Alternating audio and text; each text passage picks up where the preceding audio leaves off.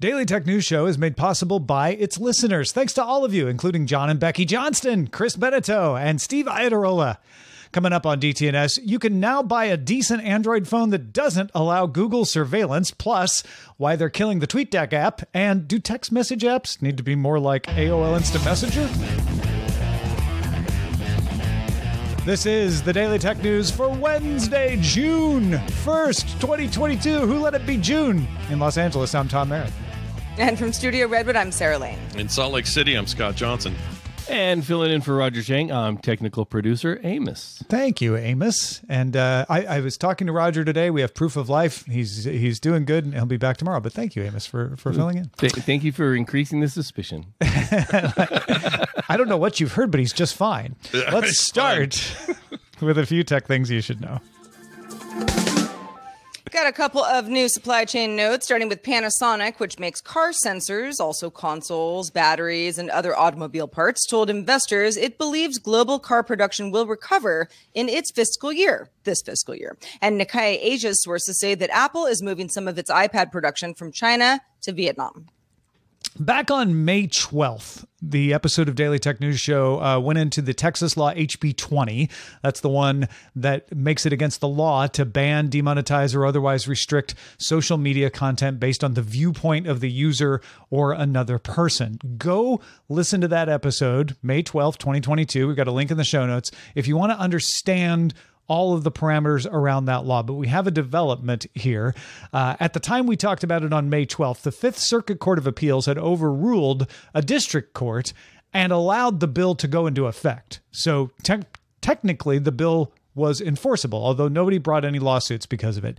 NetChoice and the Computer and Communication Industry Association appealed that ruling to the Supreme Court as what's called an emergency request. That puts it on the very fantasy-sounding shadow docket, where it was reviewed by Justice Alito, who referred it to the full court. He didn't have to, but he did. The court ruled 5-4 to vacate the circuit court ruling, meaning the law will not go into effect until the initial lawsuit in the lower courts is conducted. So now the actual case about the constitutionality of that law, which will likely make its way along with a similar law passed in Florida back to the Supreme Court, starts its long journey at the lowest court. So we're basically starting over from scratch, but the law is not in effect as of now. TikTok confirmed it began testing a distraction-free scrolling experience called Clear Mode. If you use TikTok at all, you know that distraction is rampant. So this will remove things like captions, buttons, and other on-screen items while you're viewing video content to strip it out, keep it a little bit more simple. Google continues its march towards consolidating message apps. If you've ever wondered why Google had a video conferencing service called Meet and also a video calling app called Duo, wonder no more. They're merging. The Duo app will soon be renamed Google Meet, and the Google Meet app will be renamed Meet Original and then eventually deprecated. Garmin announced 2 new Forerunner smartwatches. The 255 starts at $350. It offers a new racing widget, multi-band GPS, heart rate variation status during sleep, and the ability to switch tracked sports with a single button. The 955 is Garmin's top-end model with an always-on screen and 15 days of battery life. 15 days. Pretty good. An optional solar model can get up to 20 days on a charge as well. It offers a new training readiness metric, can store up to 2,000 songs from streaming services, and includes the features found on the 255 as well. I kind of like that solar watch idea. That's cool. Yeah. And then right before we started recording this show, CNBC reported that Sheryl Sandberg is stepping down as COO of Meta, but will remain on the company's board of directors. Meta's chief growth officer, Javier Olivina, will take over as COO this autumn. All right, let's talk about that Android phone that I mentioned at the top of the show. Yeah, this one's a little different. So Murena makes EOS. If you're not familiar, it's a phone operating system. It's based on Android, but it doesn't use Google service for its apps. Murena's One X2 is the company's first smartphone that's running EOS. Mid-range piece of hardware, has a 6.53-inch, 1080 by 2242 screen, 128 gigs of storage, micro SD slot, along with a 4200 milliamp battery and an 8-core MediaTek processor. LTE phone, dual SIM slots, Also has a 48 megapixel main sensor on the rear camera, 25 megapixels on the front selfie camera. So yeah, there are flagship phones that have better specs than this, but not bad. Yeah. However, decent. Let's go back to the software and the no Google services part of it, Tom. I mean, that's unusual, right? Yeah. Marina's Gail Duvall, who you may recognize as the founder of Mandrake Linux and one of the co-founders of Mandriva, started working on EOS in 2017. By the way, EOS has forward slashes or in front and on either side of the E. /E/OS. Yeah, they're not pronounced though, so we're just going to say EOS. EOS is a forked version of the Android 10 version of Lineage OS, which itself is a fork of CyanogenMod, and Lineage OS currently is available with Android 12, but EOS has not caught up. EOS is still based on Android 10, which is the source of some concern for some people. Anyway, it uses an open source project called MicroG to replace Google's own libraries with clones that do not have hooks into Google services. That means it can provide Google Play, Maps, geolocation, and messaging services without sending telemetry to Google. It also replaces Android's DTNS and network time protocol with versions that don't use Google servers. Okay, so how is it handling these apps, and is that unique and interesting? Yeah, it has its own messaging app, its own browser, its own search engine. It's powered by Mozilla Location Service and OpenStreetMap. For your location and mapping needs, has its own email, calendar, file storage system, and contacts apps. Also has apps for notes, tasks, music, and voice recording. I think the music is just locally stored DRM-free MP3s. It does not yet have a virtual assistant, but they are developing one called Olivia. That's in the works. It uses its own Marina Cloud for cloud storage. That allows you to have cloud email, calendar, contacts, and online drive. And there's a productivity suite in the cloud that is powered by OnlyOffice, which is an open source project. Marina Cloud gives you a gig of storage for free. You just create an account, and 20 gigs is pretty cheap, 20 euros a year. The App Store is where it gets really interesting. Marina's App Lounge uses the Google Play services to get apps. So you're getting the apps that are in the Google Play Store, but it can add its own descriptions like privacy ratings, for instance. You can either log in with your Google account or browse anonymously. But either way, apps come from Google Play and use Google Pay if you want to buy something, if you have to pay for the app or do in-app purchases. Marina says its system anonymizes your data even if you're logged in, unless the app requires payment.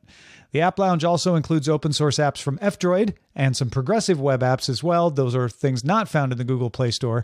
And the phone offers something called Advanced Privacy. That'll block trackers from the apps you install and use VPN to mask your location. Well, if you're curious, the Marina One costs $369, launches in June, so this month, in Canada, Switzerland, the UK, and also the US. Yeah, Marina isn't the first to try this. The road to independence from Google while using Android is littered with previously mentioned CyanogenMod, Ubuntu, Mozilla, Huawei, Harmony OS. They didn't want to do it, but they were sort of forced to do it. None of these has been terribly successful yet. It's interesting. First of all, go with Olive, not Olivia. There's too many syllables in that. That's my advice to them before they do their voice assistant. Oh, for their assistant, yeah. It's Olivia with an E, right? Yeah. So just got to be two syllables only. That's the rule. Not really, but anyway, I can't help but think, Tom, when we talked about the story on TMS, and now we're talking about it again. It sounds like this kind of a literal side loading of the Google Play Store, and that sounds crazy to me. But is that concept even close to what they're doing? Sort of, and I don't think they're going to get in trouble for this. GHacks has not gotten in trouble for the cloning of the services, and they're using GHacks to call the Google Play service, which means technically they're just using Google Play with a different front end, which I'm not 100% certain you're allowed to do, but I can see why that might be okay. If they're like, because what Google Play says is you have to use our services. They don't say you have to use the app usually. So I imagine that what they're doing, because they use a Google Play service, even though it's Ghack's version of it, and they preserve the payment system, which is one of the biggest things Google is concerned with, that it's not technically sideloading. It's more of like a very fancy front end that does some privacy protection to kind of prevent tracking. And they still get their chunk. I mean, it's not like Google is suddenly they not don't get their data, which is right. valuable, but they get the money. Yeah. Right. Yeah. And that's the bigger question. If this phone sells like wild cakes, that's not a thing. Hot cakes, what I meant to say. And it says, no, I like wild cakes. Yeah, wild cakes are tastier. They have that spicy. Let's say this thing does like 2-3 million in sales units or something. I don't know. It just feels like Google might pipe up and go, we kind of, that information is valuable to us at that level, at that volume of telemetry data that we now don't have. I don't get the sense that anyone's worried about this because Ghack has been around for a while. And so I think it's tolerated quite well. I suppose if Marina got really popular, we'd find out. I'm sorry, not Ghack, Micro G. I suppose we'd find out for sure, but I also don't think it's going to get popular enough to make it a problem. It could, but I don't think it will. And like I said, I don't get the sense that anybody's worried about that part of it. People are more worried about uptake. They're more worried about, is this going to be just too fiddly for people? Oh, I see. Yeah. Is this the fact that it's kind of doing it means you're not getting the full privacy protection because Google is in your phone a little bit, and you can use the Micro G to log into Google services. So you're not perfectly privacy protected, but also that lets you have the apps. But it's sort of this middle ground of not the best of either world, but certainly better than one or the other if you want to strike a middle ground. But it's a mushy middle. I don't know. Well, something that some folks anyway consider to be bad news. Maybe that's you, maybe not. Twitter announced that TweetDeck for its Mac client will be removed beginning July 1st, meaning it's not going to work anymore. Twitter says we want to put our resources elsewhere. In fact, the company specifically said we want to make TweetDeck better, so we're removing something that people like. TweetDeck on the web is going to remain available. So TweetDeck has not died. It's TweetDeck for Mac specifically. If you are a TweetDeck for Mac user, you'll notice that starting today, Twitter has started placing a blue banner at the top of your client, warning you it will only be available for one more month. It's June 1st. You have till July 1st, everybody. Depending on how you use Twitter, you might say, well, it's fine. I have other options, right? I mean, I can still access Twitter. We still have a web TweetDeck we can use, right? Which is true. Allow me to read a few tweeted responses, though, from TweetDeck for Mac users that suggest otherwise. Hayes Brown wrote, "This is a bad idea, and I hope that the number of power users who will be mad convinces them of this." Alex on Twitter wrote, "Twitter, what the flying bleep are you doing?" The bleep is mine. He was a little bit more forward with what he tweeted. Corey Foy wrote, "Terrible decision. I don't understand why companies want to push people to web-only interfaces." And Jonathan W. Thomas wrote, "Hey, Twitter, how dare you? I don't want to use TweetDeck on the web. I want a dedicated app on my computer. I do not need another bloody tab open in my browser." So clearly, there are some TweetDeck users that are somewhat up in arms over this decision, but it's not really much of a surprise. Twitter hasn't used development resources towards TweetDeck for Mac for some time. It's been rumored to be going away for some time. So people are mad, but they shouldn't really be surprised. But not everybody cares about native apps. I do. I use Tweetbot as not only a mobile app, but I pay for the native Mac app. I really prefer it over web Twitter for a variety of reasons. But I kind of wanted to go around the horn and see, how do y'all feel about this? Up in arms? First of all, when people make native apps out of things, you hear the opposite from other people. Like, why are you closing it up in an app? The web is good for this. That's why progressive web apps exist. Blah, blah, blah, blah. And my guess is that Twitter might finally pay some attention to TweetDeck and give it some development and maybe make a progressive web app out of it, which would give you a Mac app back that isn't controlled by the Mac store. I don't know. Usually when you take something away from anyone, you're going to hear people complain. And on the internet, when you see 3 people complain about something, it feels like an overwhelming number. But my guess is they wouldn't be doing this if there was an overwhelming number of people. The number of people using the Mac app is small. There is a legitimate alternative in a browser. Just pull that tab off for a while and treat it as if it's its own app, and it will look and feel exactly like the TweetDeck app that you had before. I know it's annoying when someone changes something on you that you love, but yeah, I don't think this is a horrible thing that they're doing. That is a really, really good point you made. There is virtually no difference between the interfaces and the functionality. In fact, some of the functionality you can get out of TweetDeck on the web is enhanced by third-party plugins for your browser that give it more functionality than it already has natively. None of that available on the desktop version. So I don't quite understand why people are up in arms about that. Also, just a little bit of history there here. That version of TweetDeck, the Mac version, existed and was a thing before the acquisition of TweetDeck by Twitter. And everybody thought, oh, good, we'll have that app. And those guys that who they bought it from really seem to like Mac as a place to put their thing. Maybe we'll get a Windows version now. And when that never happened, I just felt like the clock was ticking on how soon we would not have this web thing anymore, because it does feel like you're doing redundant work. Like, why have a development resources thrown at an app that you're kind of doing the exact same functionality with, an open tab on your browser? And I understand people liking native apps. I get it. And I think in a lot of cases, you 100% do want a native app. I'll never not want, at least now, a full version of, say, Photoshop on my desktop rather than some web-based version of a photo editor. It's never going to be the same, or it's not going to be the same in the foreseeable future. Those things make sense to me. But something where you're opening up a message and replying and sending and whatever, I just don't think it's that big of a deal. And my guess is, if you might say, like, well, why don't they just leave the app, the native app there until they're ready to revamp that web app? And my guess is there are changes they want to make to the back end that would change the functionality of the native app. And they don't want to spend the time maintaining the native app and the web app at the same time. So it will speed up the process and bring you features to TweetDeck faster if they don't have to maintain the native app. Sure. Yeah. As a native app, I'm a native app fan. At any point, if there is a native app, I mean, as long as it's functional, I would prefer that to opening another tab. Like that gentleman said on Twitter who was upset about this whole thing. What I think, for folks who were like, well, this sucks. I wanted a native app. I liked TweetDeck, and I'm mad at the world. It's like, okay, well, let's see what company can use the open API to make something that is TweetDeck either comparable or a lot better. And by the way, there are some options right now. If you're curious, we'll have a link in our show notes to the 9 to 5 Mac article that had some just kind of like, here's some solutions for now. But we're going to see more innovation in this space. And so, I don't know. Think positive, everybody.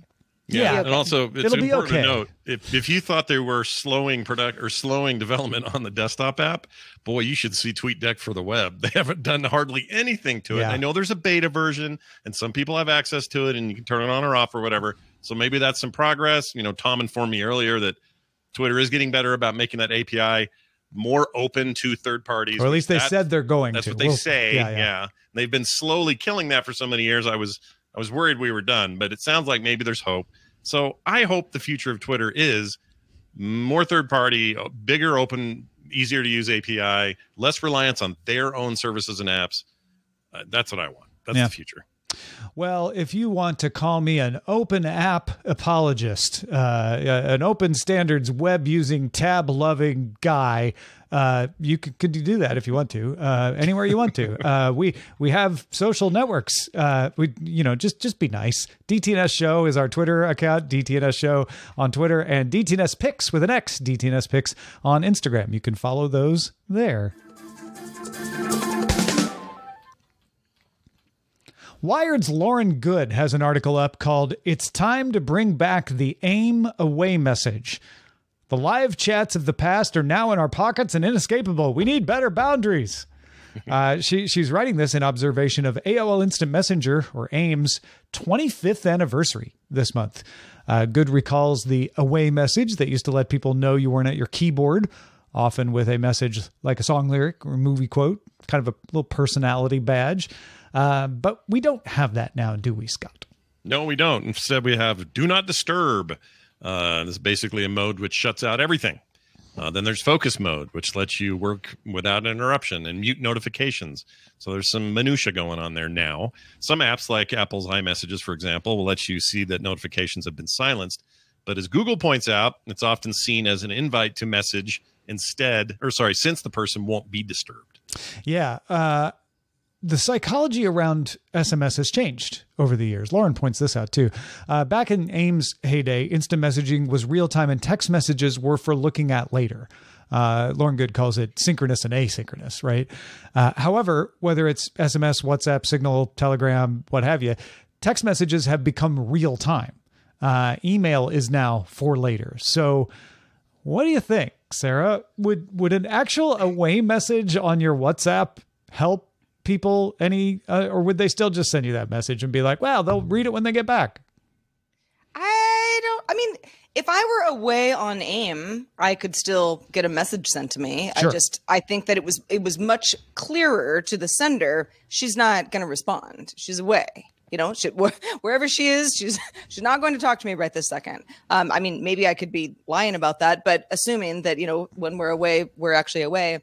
You know, there's so many of these little kind of helpful notifications, even if it's a notification to somebody else that I've turned off my notifications, that's supposed to help us understand, okay, where are you right now in the conversation that we're having? Are you there? Are you present? Are you busy? Did you, I used to have read receipts on iMessage. And I mean, so many of my friends were just like so horrified, like, Sarah, my God, why would you give anyone that information? We're like, who am I hiding from? It seemed fine to me, but I eventually turned that off, like kind of peer pressure wise.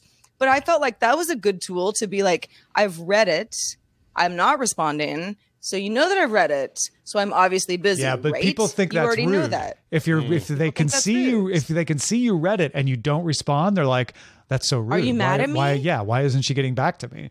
Yeah. I feel like the away message could be good for that, or even like a stoplight thing where it's like green, send all the messages you want. Yellow might be slow to respond. Red, I'm not going to read this right now. Just so you know. Like, oh, okay, if I see the red, I may not want to send it. Just like right now when notifications are snoozed, I think twice.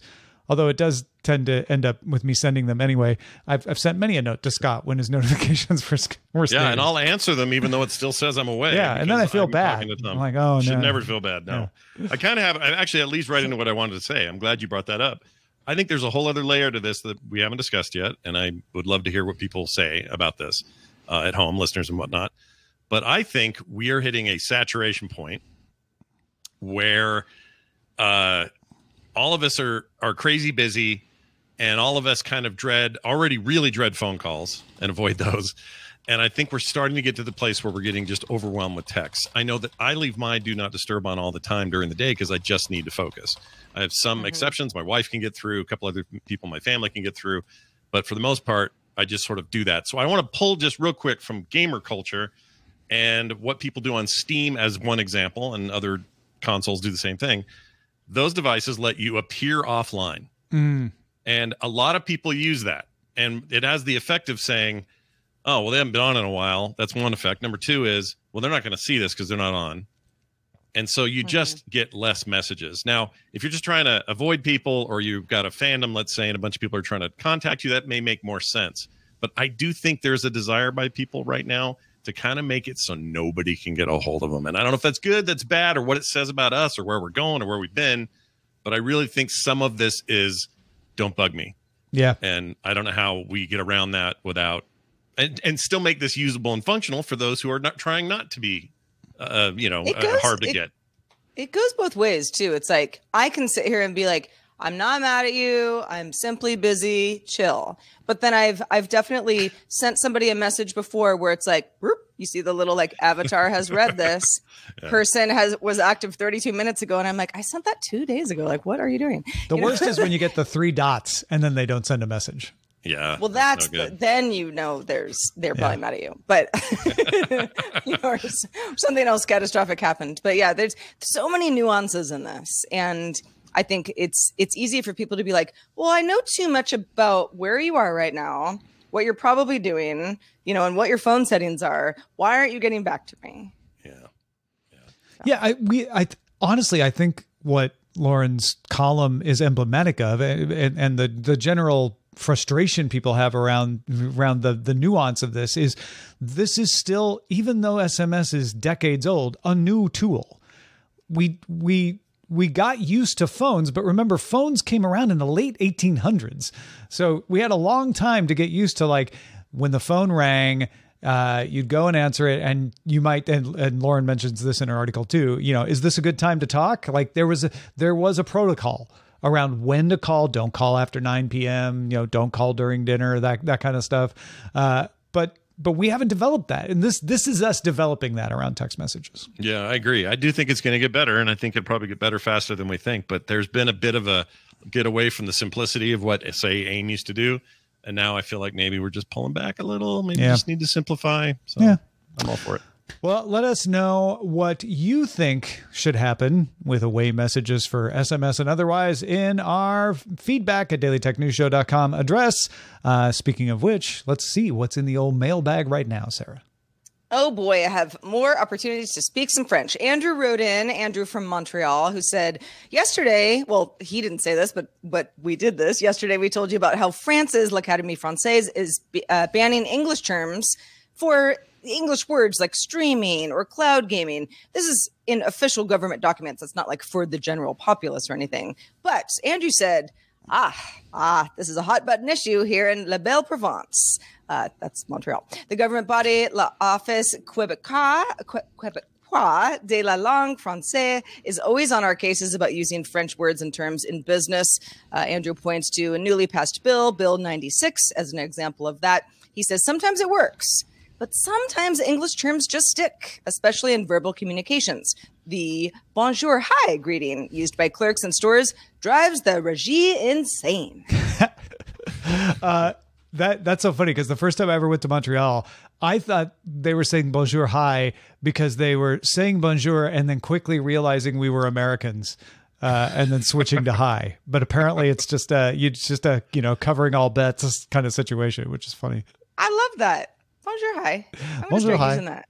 Sure. Maybe we'll start DTNS that way from now on. Maybe tomorrow. Yeah. Why not? It's June. Why not? It's June, as we all know, the Frenchest of months. Yeah, of all the months, Frenchiest by far. Scott, I don't know how French you are, but we sure like having you on the show.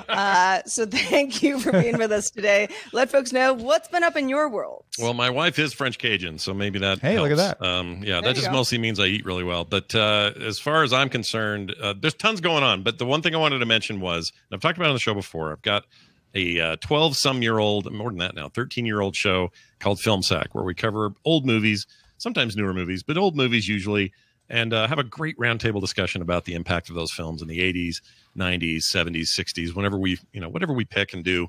And I'm excited because we hit a bit of a milestone. We decided to finally start crowdfunding that thing. So if you haven't heard Film Sack before, go give it a listen. Check out filmsack.com or wherever you get your podcasts. If you like film entertainment and you want to hear four hosts who are really close friends and have been doing this for a long time, now's your time to hop in. That's filmsack.com. And for everything else, you can find me at frogpants.com and Scott Johnson on Twitter.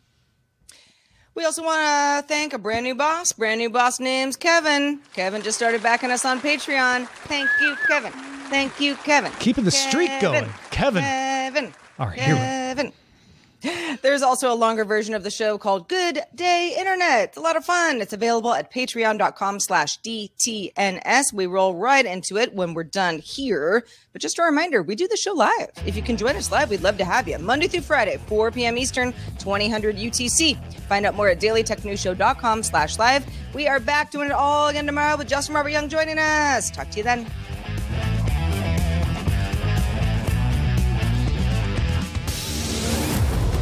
show is part of the Frog Pants Network. Get more at frogpants.com. Diamond Club hopes you have enjoyed this program.